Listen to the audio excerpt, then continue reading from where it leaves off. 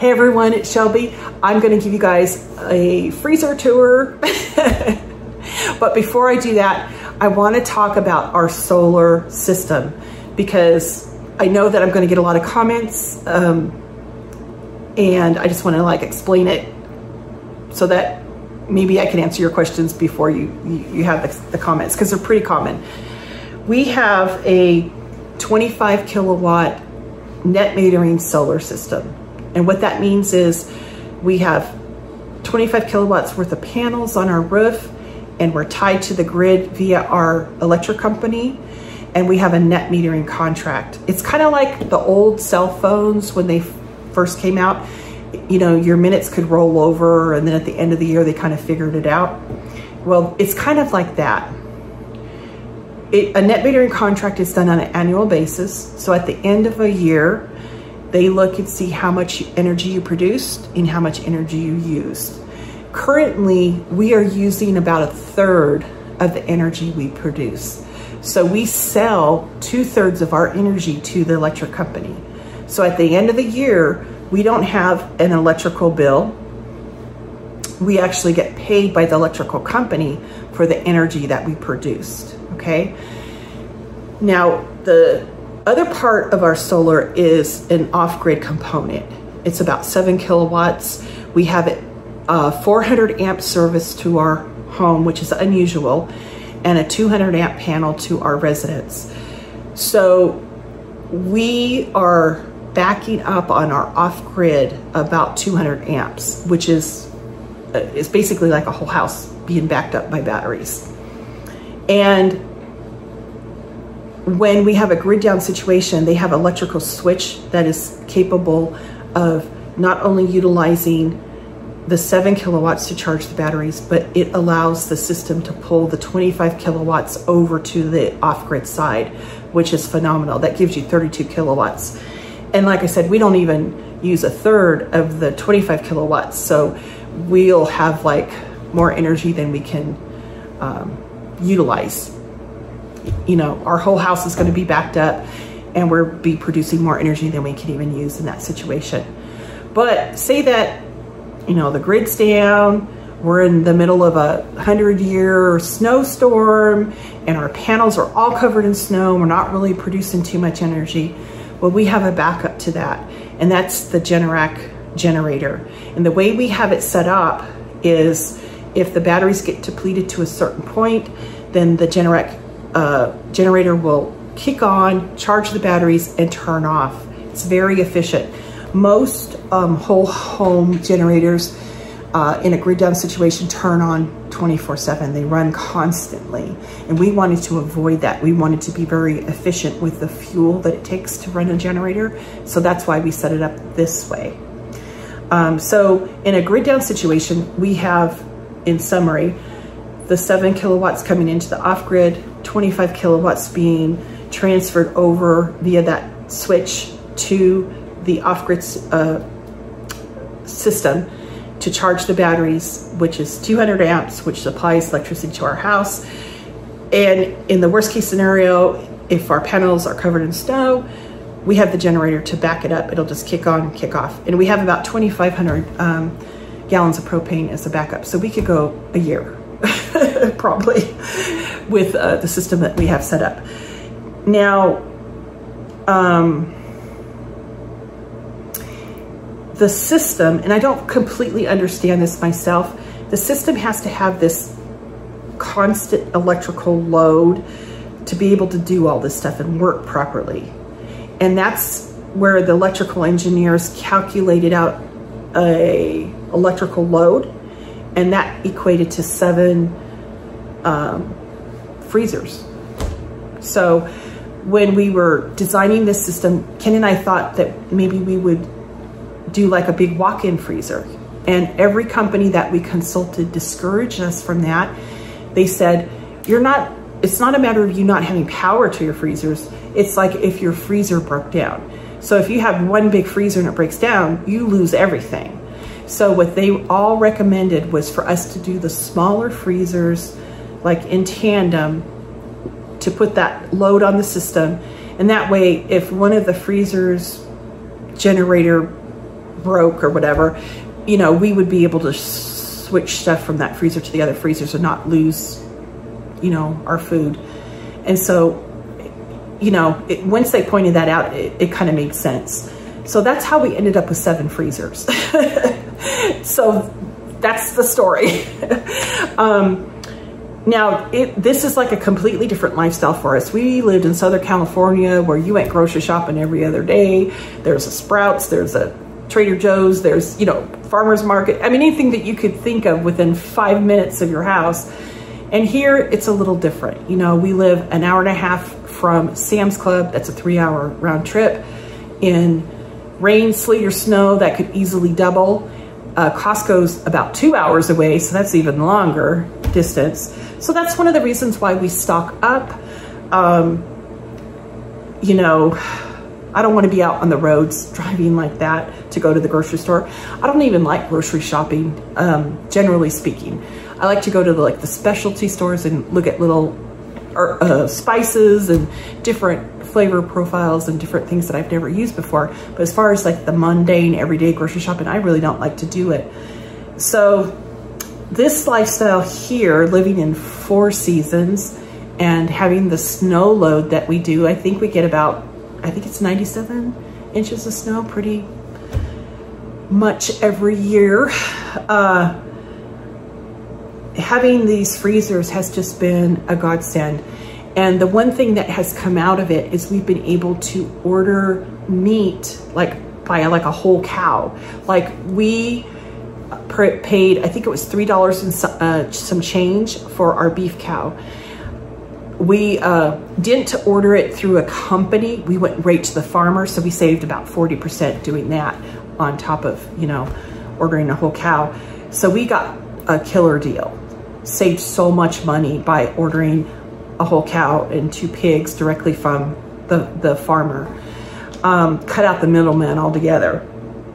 So it's been a godsend for our family in the sense that we've been able to purchase meat in this manner because it saves so much money. I mean, the prices that I went to the grocery store the other day, I went to go pick up a head of cabbage. That's what it was. And they had strawberries, a package like this big, I don't know, $8.99. I almost died. I was like, you've got to be kidding me. I was like looking at the prices and I was like, wow, the prices have gone up. I don't know if you guys have noticed that, but meat prices, produce prices, everything's gone up crazy. So we feel very, very, very blessed to have our solar system, and then to have the freezers the way that we do, because it's helped our family so much, you know. A lot of times I think, you know, people think nothing of, you know, putting a big pool and jacuzzi and spend a ton of money on their backyard, and that's fine. Or buy a couple new cars, you know, they don't bat an eye at that. Ken and I chose to put our money into the infrastructure, you know, so we don't have an electric bill. In fact, the money that we make off the electrical energy that we sell to the company, it pays for our propane, it pays for our wood, it pays for our fees to take trash to the dump. It pays for all of our salt for our water softener, all of the filters and stuff for the water purification system. It's pretty much zeroed out all of our utilities as far as the cost on an annual basis. And we also have the peace of mind that we're not going to be without power in a terrible storm, and that the food that we have in our freezers is going to be protected by the way that the system is set up, having the batteries, and then having the generator. So I hope that answers some of the questions I know that would probably come up. And yeah. So I just wanted to, how many minutes? Oh my gosh, almost 9 minutes to explain all that. But now let's get to the freezer tour, okay? The fun stuff. Here is our electrical wall with the solar. Kind of goes around there. We have a 400 amp service, which is unusual for residential. That was the first thing we did when we started our solar is we put a 400 amp service in, and then the house has a 200 amp sub panel. And then this is kind of just all the electrical stuff. Ken's been putting in a 50 amp for the RV, so he has the cover off of that temporarily. And this is just all of the stuff, solar stuff. These are our battery banks here.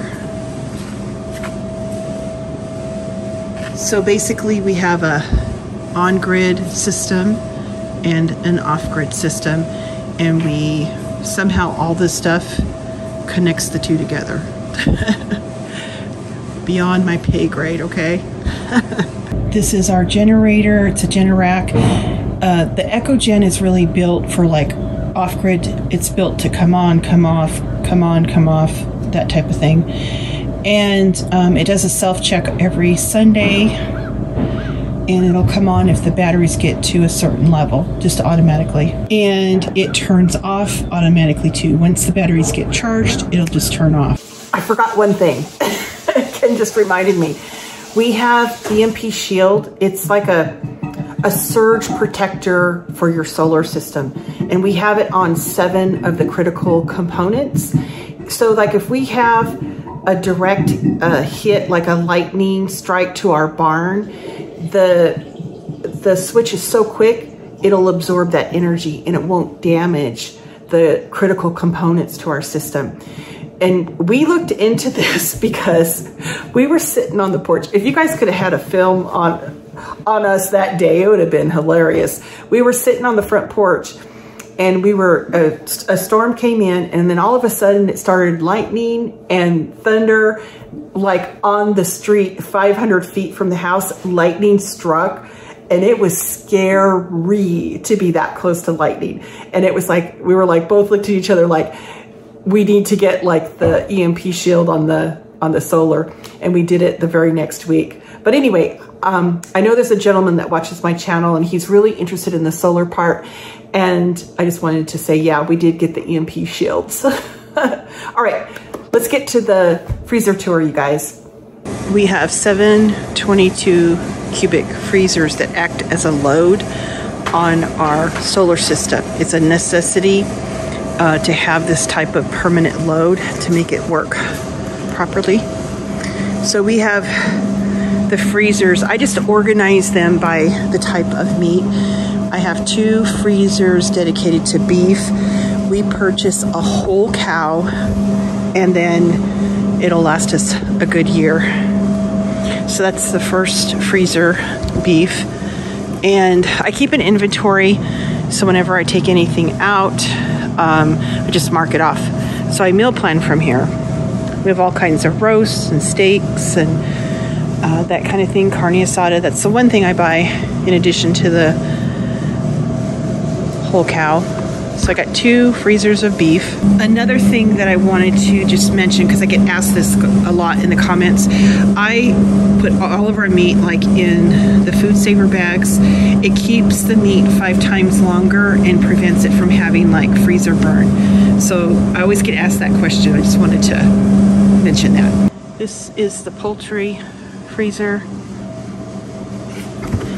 In here I have some turkey breasts, whole chickens, butter, chicken quarters, 1 whole turkey. And then one of the things I like to do is to marinate chicken breast cutlets in marinade and then stack them in here. This one's teriyaki. I have like chicken shawarma. I have Thai coconut marinade. I have tequila lime chicken. I have a bunch of different marinades that I make homemade, and I like to do that. And then down there's just some like chicken cutlets, chicken tenders, that kind of thing.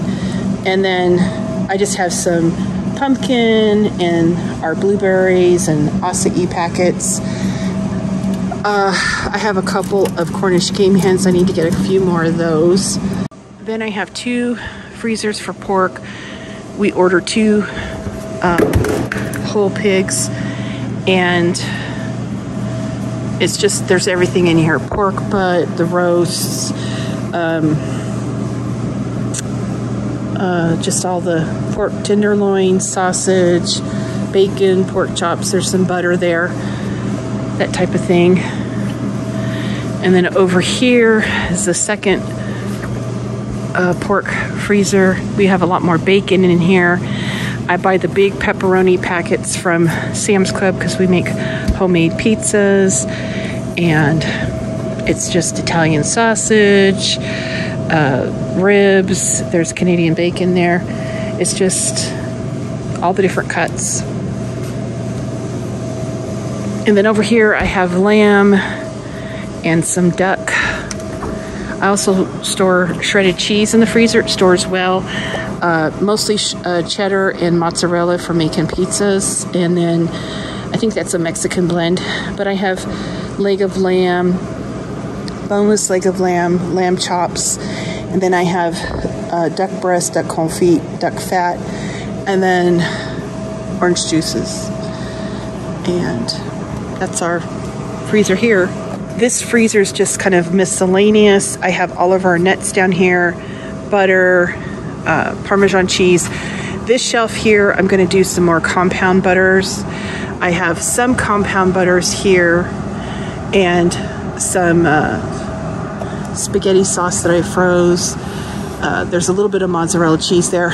And then over here is some concentrated beef broth, some yeast, and then just some different kinds of jellies down there. There's some crabapple jelly, some compound butters, maple butter, a few little things like that, phyllo, dough, that kind of thing. Just kind of a miscellaneous freezer. We added these two. We got this from CVS. They were putting new ones in. We got them for like 900 bucks. So Ken has this little man cave freezer. I have my cheese here. I usually have it in the house. I have a refrigerator drawer that I keep cheese in. So that usually is in the house. And then I'm utilizing this freezer right now. You guys saw this in my grocery haul. I went ahead and did it. It's mainly fish, fruit, vegetables, and a little bit of fast food kind of stuff. The Trader Joe's stuff that our kids like, and basically that's it. I do have some lemon juice that I froze. There's some dill butter up there, some meats for charcuterie tray hot dogs, some apple cider, but pretty much it's what was in the grocery haul video. Well, that's our freezer tour video, you guys. I do intend on getting some of those little individual size homemade pizzas in there, and I want to get some homemade tamales put up in the freezer. I just got to get some time to do that. I need to get through the garden, get the canning done, and then I can focus on the freezer. But anyway, I hope you guys enjoyed the video, and I'll see you in the next one.